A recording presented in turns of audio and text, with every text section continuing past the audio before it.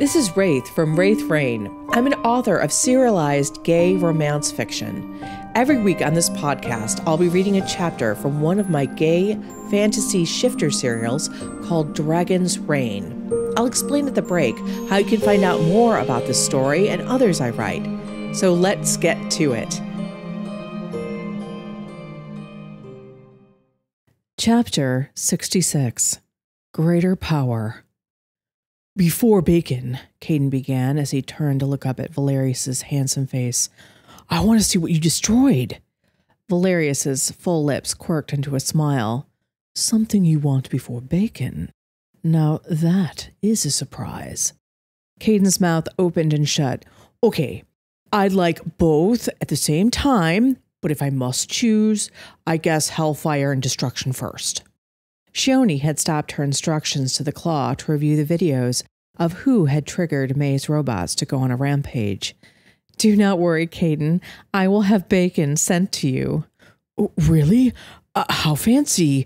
You don't have to do that. Caden laughed self-consciously. He really should get his own bacon. Shioni had more important things to do, but she was already talking to someone in the kitchen, so it was a done deal. Not at all. I know Valerius will enjoy showing you his handiwork, Shioni said. Iolaire's tongue lolled out at the thought of bacon. Caden's stomach rumbled. He'd hardly had a chance to eat before Ilarion had spoiled things. At that moment, a Claw appeared with a red silk robe for Valerius. The Dragon King shrugged it negligently on.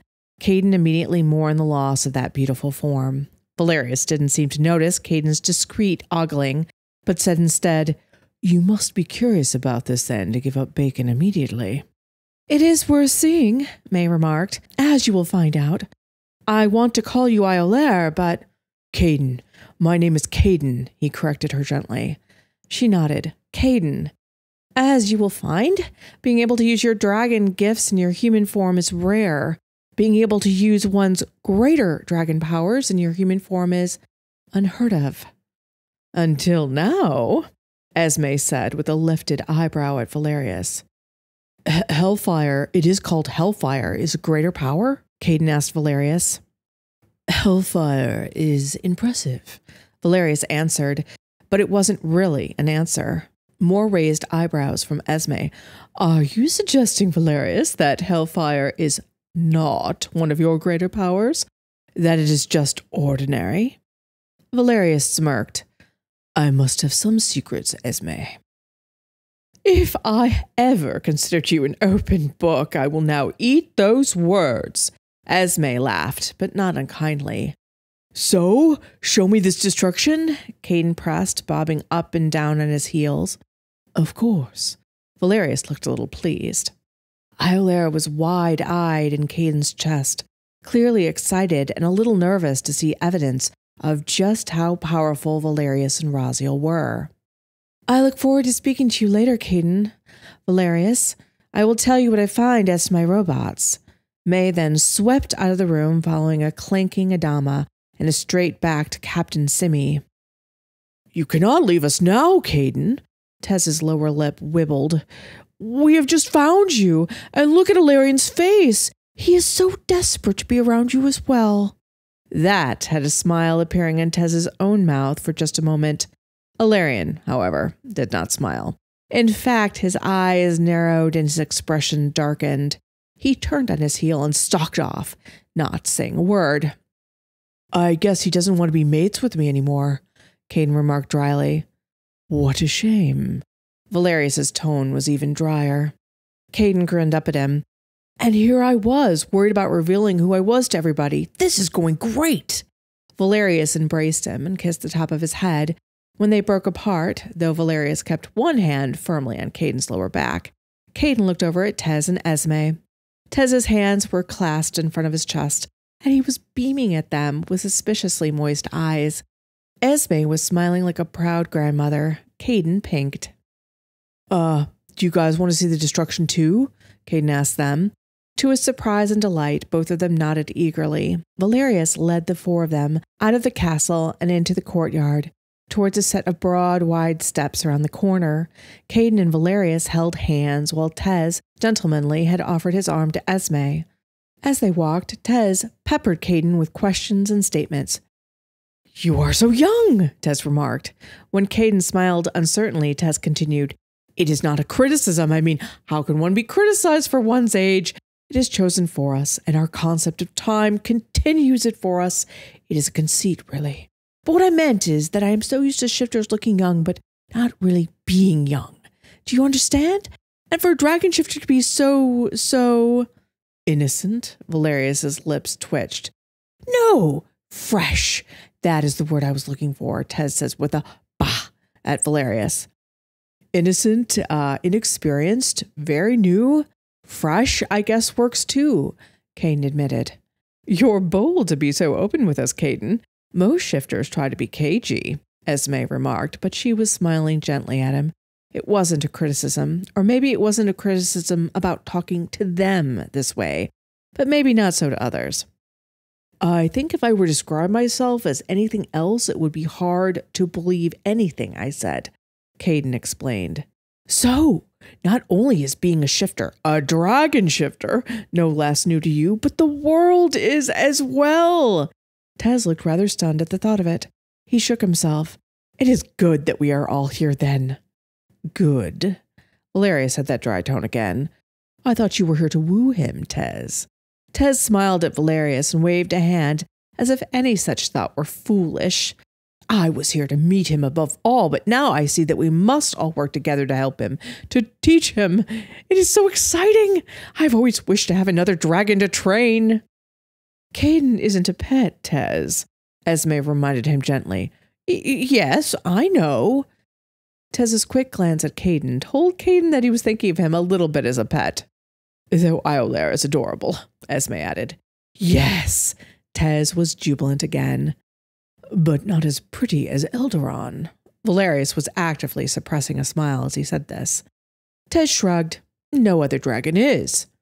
Eldaron is beautiful, Caden said kindly. Oh, Eldaron is so pleased. Eldaron thinks that Iolaire and it should fly together. Gold and white, such a pair together. The people of Reach would have never seen such beauty. Tez stretched a hand out to the sky, as if he could imagine it right then and there. That would be great. But you did see how hard it was for me to land last night, right? I'm still learning, Caden reminded him. Valerius makes sure they don't squash anybody or anything. Valerius tightened his arm around Caden's, and Valerius would be a part of any flying. Caden grinned up at him. He really only wanted to fly with Valerius anyway. Talking about yourself in the third person now, Valerius, Esme teased. If I must get my point across. Valerius rubbed a thumb along the back of their linked hands. I don't know if black goes so well with white and gold, huh? Tez sighed. But if it must be, it must be. It must, Valerius said simply. They'd reached the top of an impressive set of stone steps that curved downwards into the side of High Reach. There were torch holders on either side of the stairs. Caden thought that for lit torches it would look quite like the entrance to a medieval dungeon. But the thick metal door that lay sprawled before them like a fallen soldier broke the illusion. Caden released Valerius's hand and clattered down the steps. He knelt down and touched the metal. The hinges were wrenched off. He couldn't imagine the force it took to cause the door to be like this. The robots did this? Caden looked up at Valerius. The Dragon King's hands were slid into his robe's pocket. He moved with his usual predatory grace. A faint smile was on his lips that was almost embarrassed. No, I did, Valerius answered, stopping a step above him. Seriously? Caden's voice was hardly above a whisper as he looked back at the door that likely weighed half a ton. Dragon shifters are very strong, Tez told him helpfully. I know, but...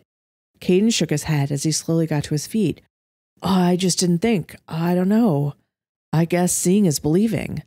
And doing is even better, Esme said. Why don't you try to lift it, dear? Caden's eyes widened and he wiped his hands on his jeans. Oh, I couldn't do that. You're a dragon shifter. Of course you can, Tez enthused. Caden's gaze slid to Valerius. Surely the Dragon King would put an end to this silliness. He was a dragon shifter, sure, but he was a little dragon shifter, and he wasn't in his dragon form now. Go ahead. Lift it, Valerius said with a tip of his head. When Caden gave him a "you're crazy" look, he added, "one-handed." "What?" Caden squawked. "You're making this even more impossible." Valerius just smiled.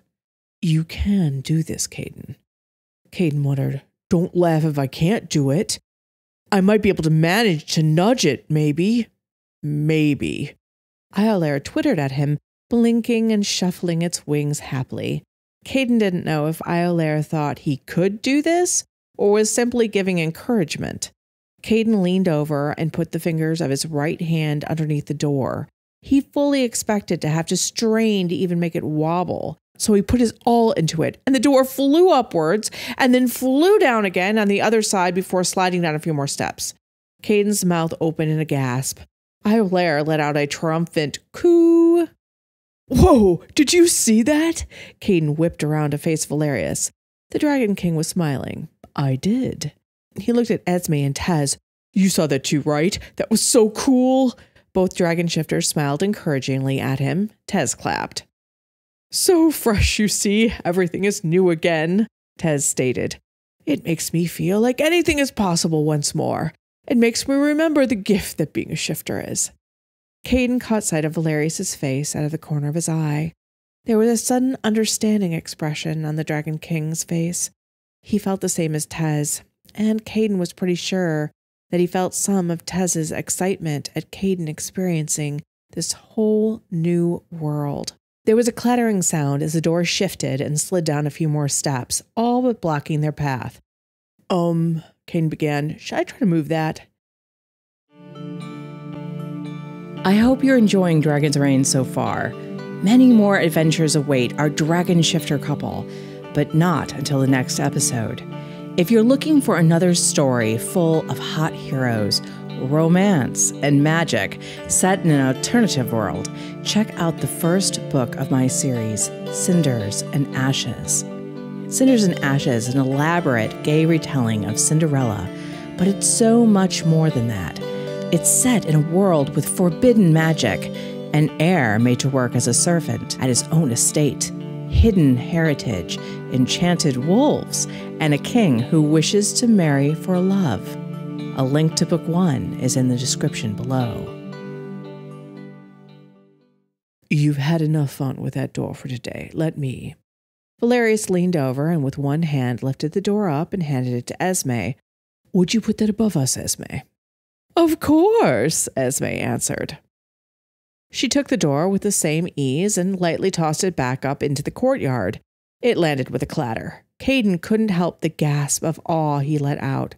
Okay, I'm sorry, but that was incredibly cool, Caden laughed. Esme curtsied and let a delighted young girl's giggle. The four of them shared a look then. There was a connection here.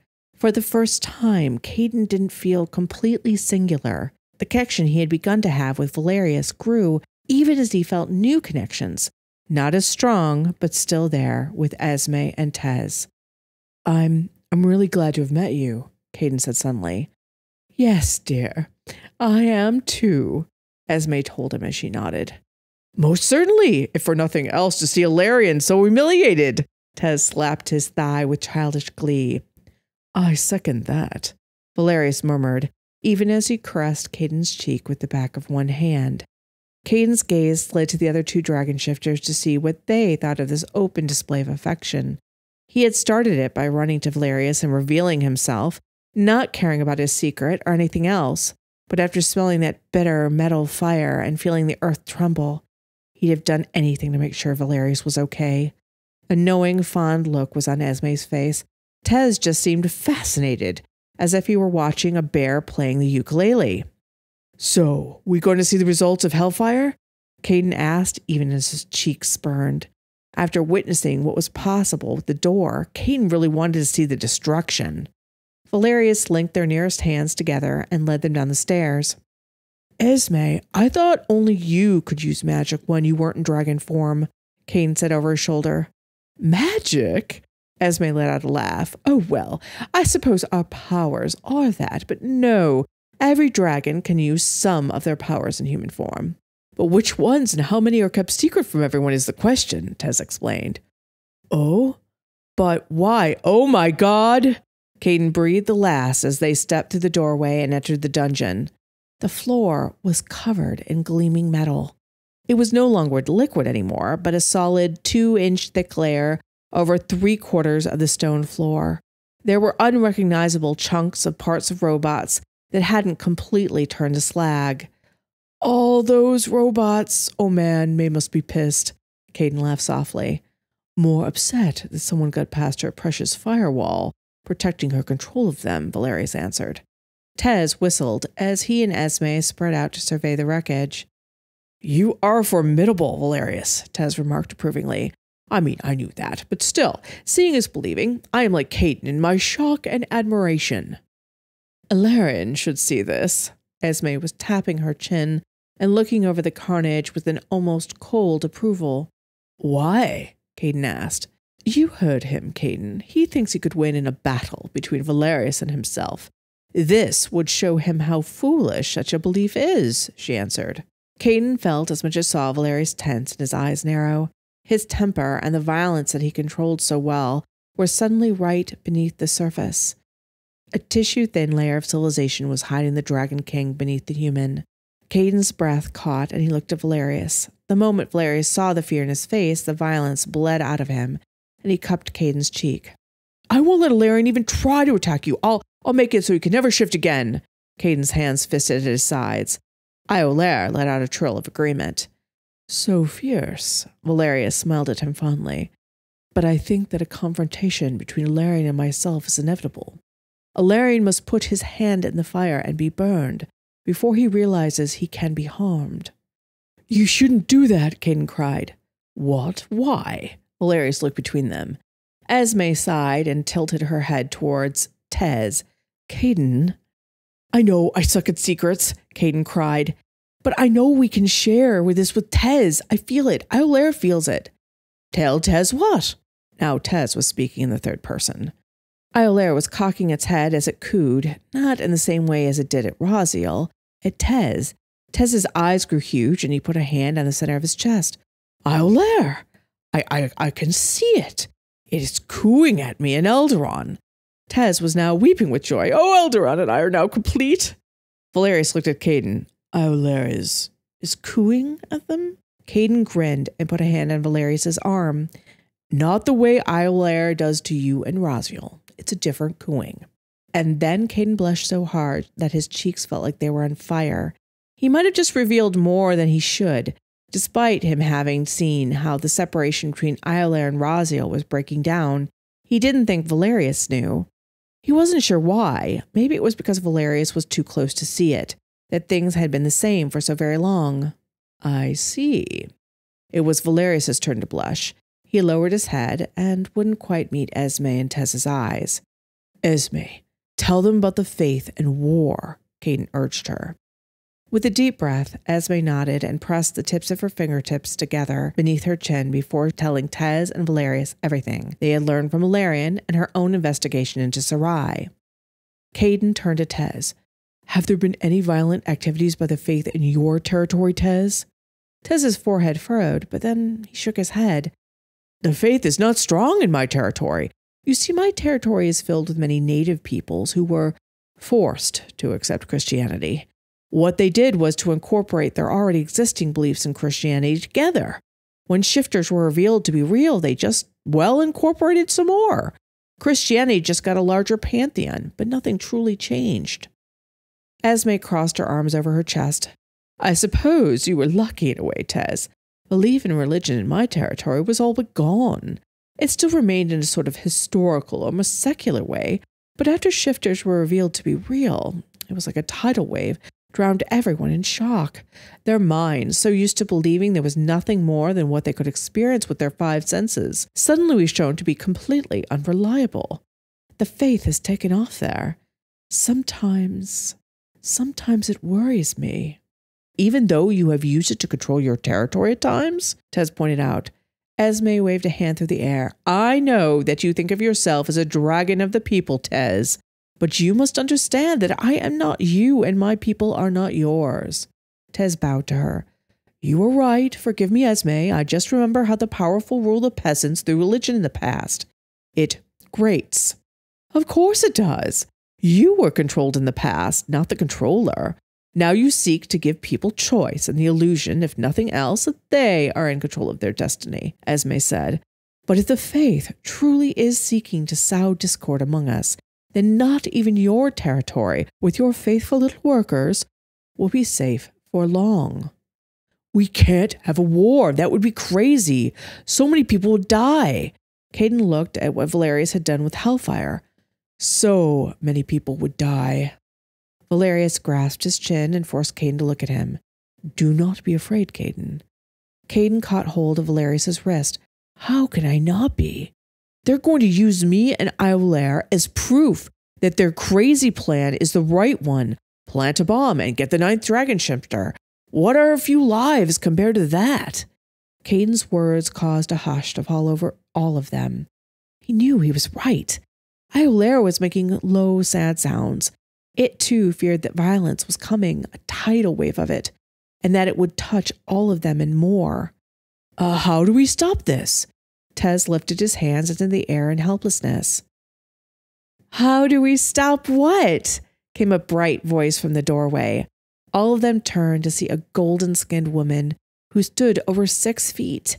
Her arms and midriff were bare. She wore a top of what looked like folded green banana leaves and a multi-layered skirt that came to her knees. Her feet were bare, and she held what looked like a hoverboard in her right hand. Long black hair that hung in loose waves down to her waist framed an expressive, pretty face. Kayla! Esme proclaimed, and immediately enfolded the newcomer in an embrace. Esme, my dear sister, my fellow water goddess, how I have missed you, Kayla proclaimed. They bussed each other's cheeks before breaking off and looking at one another with evident fondness. Kayla caught sight of Caden over Esme's shoulders, and her bright blue eyes fixed on Caden. She walked slowly towards him, a look of almost awe on her handsome features. She lightly took his hands in hers. 9th dragon shifter, she murmured. I am Kayla, the turquoise dragon and queen of the seas. I hope you enjoyed this week's chapter. Just a reminder that if you join Wraith Rain as a member, the membership is 15 to 20 episodes ahead of the free podcast. If you'd like to join and listen to all those extra podcasts, not to mention getting access to the other stories and manga on Wraith Rain, a link is down below.